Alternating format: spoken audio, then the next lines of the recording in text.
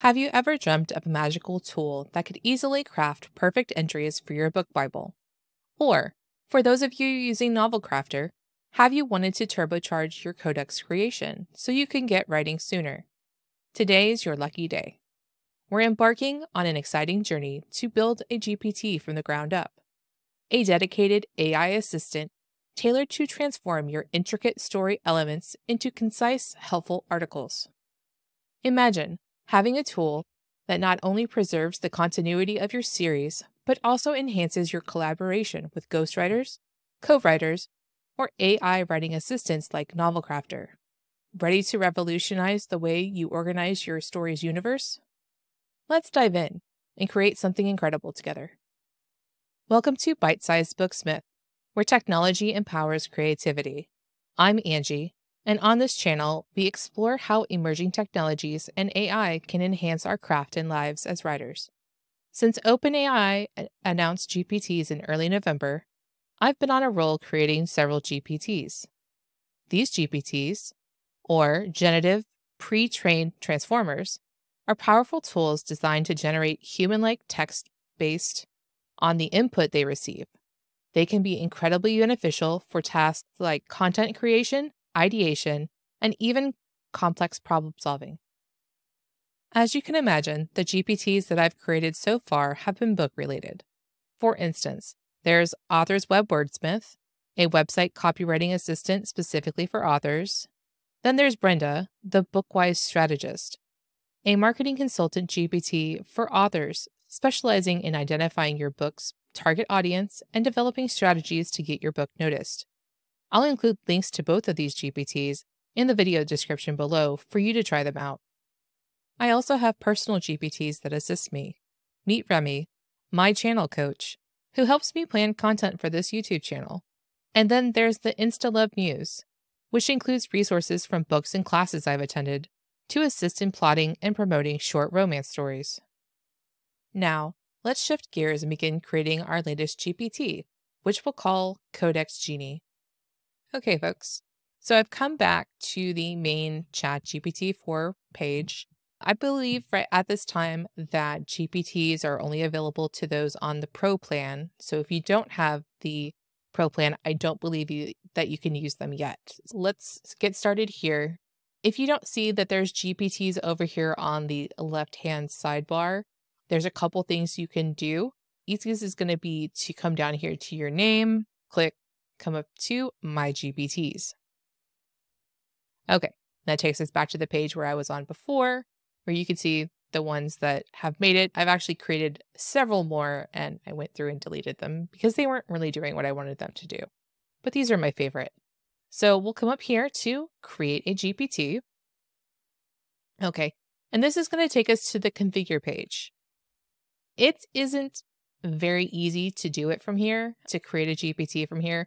It's actually going to be probably a little bit easier for you to come here to the Create tab and have a conversation with a GPT builder to create your GPT. So that's actually what we're going to do. So what do you want to make? I want to make a GPT that will assist me in creating book. I really should have written this ahead of time, but this is what my process looks like, so you get to see it live. And creating book Bible entries that an AI writing assistant, and I can't spell, could use to write a fiction story. Okay, let's see what the GPT builder has to say.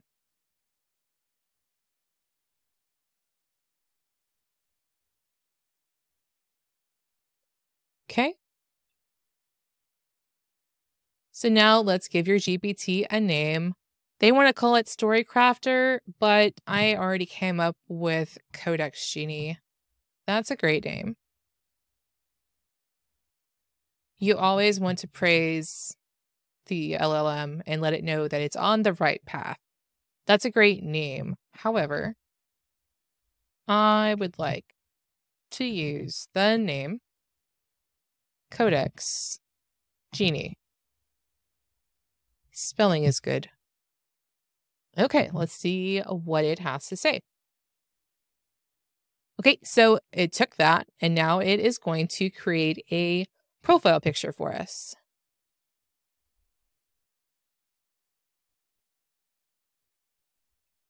Okay, here we go.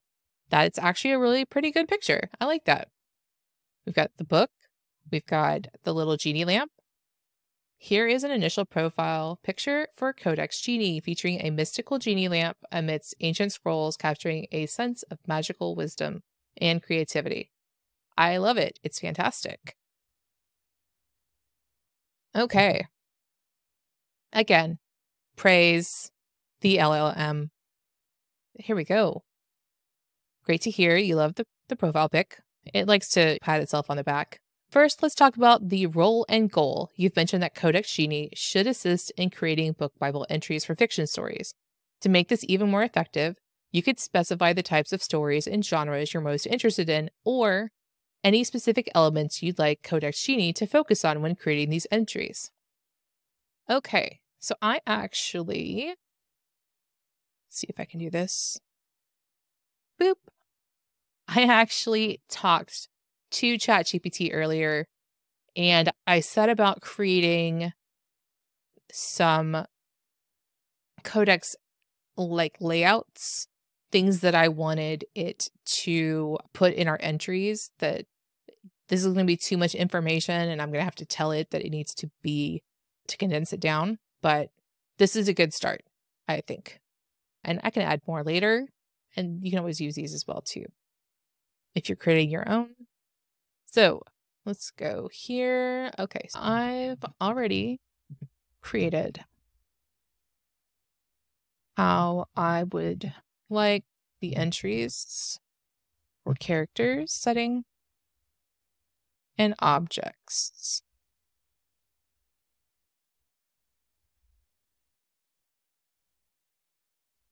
Here we go. Well, let's just enter that and see what it has to say.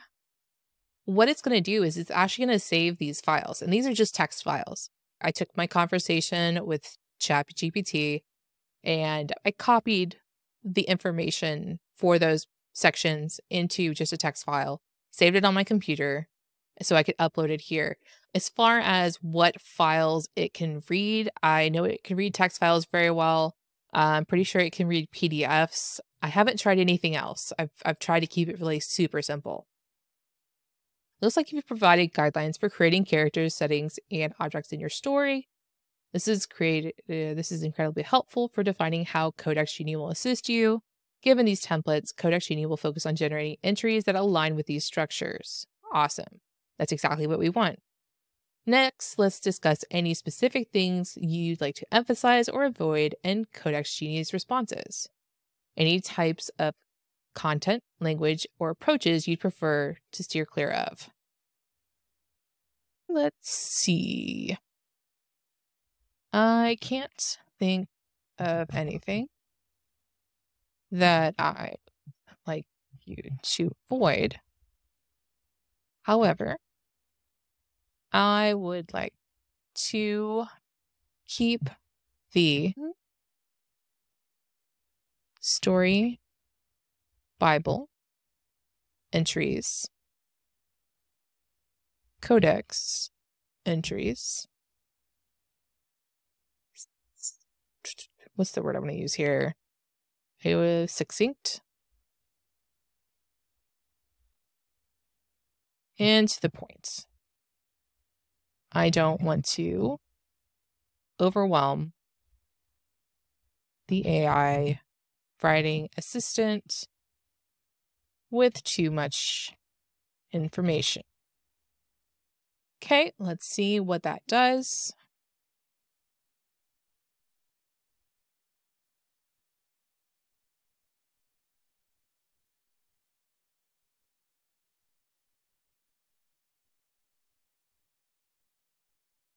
Okay, so now we need to answer how do we want Codex Genie to communicate with us? Does it need to be formal or casual and conversational? I am of the mind I want it to be casual and conversational, but I also want it to ask questions if it has questions. So if something is unclear, I want Codex Genie to ask me questions. So let's try telling it that. Let's keep the conversation casual.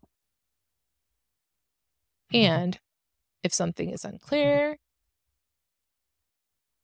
please ask the author to clarify. Perfect.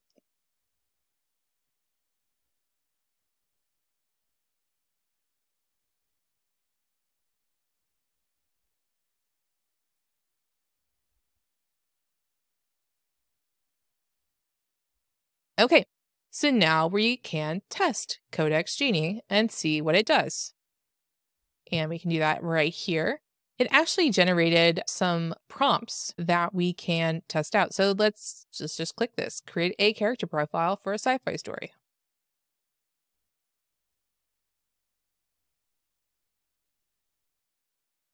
Okay, so this is going to give you a profile from scratch with absolutely no information. Let's test it after it finishes. We'll actually go ahead and save it. And then we will test it with a story idea that we already have and throw that in there. So it's giving some really great information here. It's talking about the background, relationships, what the character looks like, their arc, their skills and their abilities, their psychological profile, dialogue style. If the character has specific catchphrases or things that they're known to say, even if how they respond to things emotionally. So if they're going to be really angry, or maybe if they're going to just turn their back on it and ignore it. These are the kind of things that we can put in there and end up having characters that are very dynamic. Okay. I'm going to go ahead and save this. Save.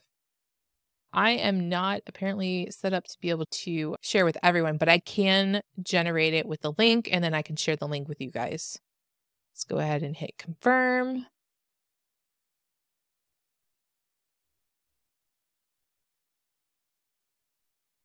Okay, awesome. So here we go. We've got Codex Genie. It's now going to be on my screen over here up in the left-hand corner. Once I provide you the link, you will be able to access it. And let's add in a story idea. Okay.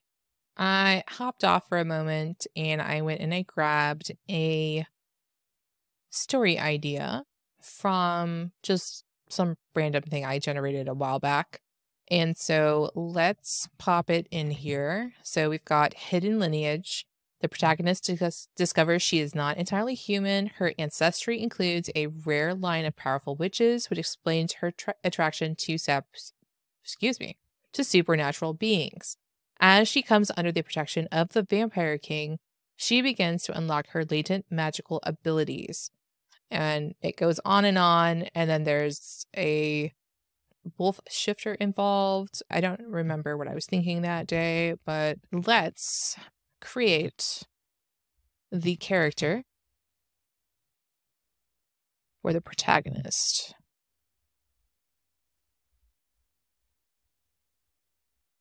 Of this story. We'll put that in the witch in parentheses. Note I used a dinkus. That's what this is called. The 3 little stars, the 3 little asterisks. Who knows? This is called a dinkus, and that is what we use to separate information and let the LLM know that we are changing and telling it what we want it to do. So let's see what this does.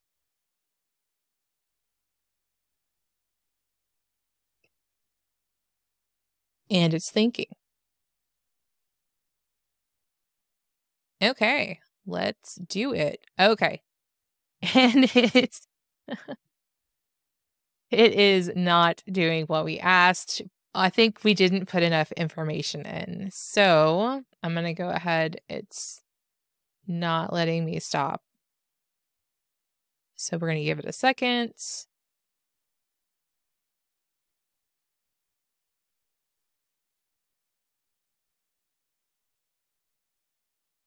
Apparently we need to be more specific and give it more information. Okay, so let's go back up here and we can actually edit and give it some more information. So her name is Lila Smith. How boring. Her name is Lila Smith. And let's see. And she just turned, let's say 21. Let's see what else we want to say about her.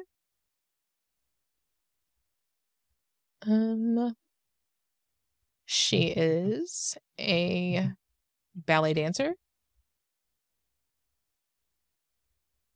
and just moved into town. Okay. Genre is urban fantasy. That might help us steer the story a little bit. In a modern city.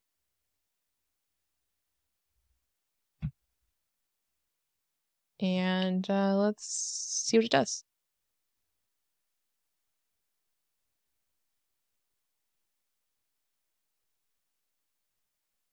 Okay, now because we gave it some additional information, it was able to give us more back. And we've got likes, dislikes, fears, values, some very vague family background. There we go. Goals and motivations. We've got all kinds of stuff here. It's going to be up to you, it looks like. It's not being, it's being concise in its answers, but it's giving you everything that I asked for.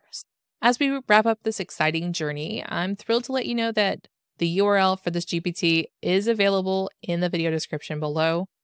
I know it didn't quite work out how we wanted, but give it a try, see if it works for you. I will continue to play with it and try to perfect it so that it is giving better information and it's prompting you better on what information it needs.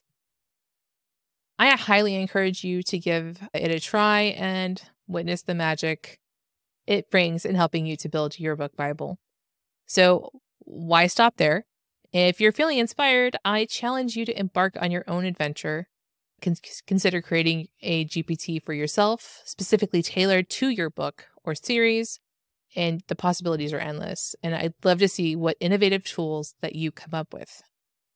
If you found this video helpful and enjoyed our journey into AI-assisted writing, please hit the like button and subscribe to Byte-Sized Booksmith for more content where technology meets creativity. And your support means the world to me, and it helps our channel grow. And now I'm curious, is this your first time seeing a GPT, working with a GPT, or have you gone out there and created a GPT yet? If you have created a GPT, what was your experience like? And if you haven't, what kind of GPT would you dream of making? So I'd love for you to share your thoughts and your ideas in the comments below. I do read every single one, and I can't wait to hear about your experiences and your ideas. So thank you so much for joining me today. Keep writing, keep creating, and I'll see you in the next video.